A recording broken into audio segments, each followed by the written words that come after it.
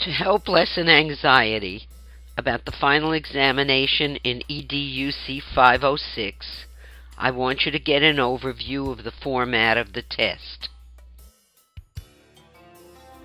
Please be aware that time should not be a problem, as you have 2 hours to complete the exam between 4:45 and 6:45 p.m.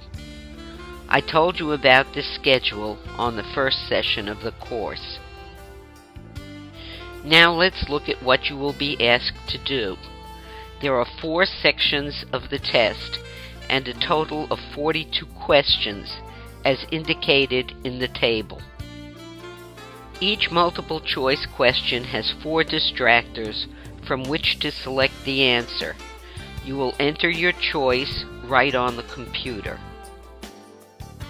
This means you go to session 15 of the course materials and begin the final exam during the time allotted on the day of the test.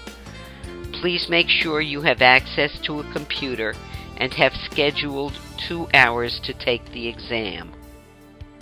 Part 2 asks you to look at actual instances in which you use assessment tools.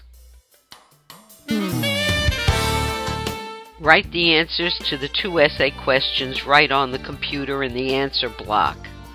I know this is an on-demand task, and I will be looking only at content, so unless your spelling and organizational skills are atrocious, you should be able to complete this portion of the test with little difficulty. Finally, you will be asked to use what generalized knowledge you have about using rubrics and learning targets and applying it to specific instances. Make certain you have your textbook and a hard copy of the final exam review sheet I posted in the readings for session 13. I am confident that you will do well on the exam. Good luck.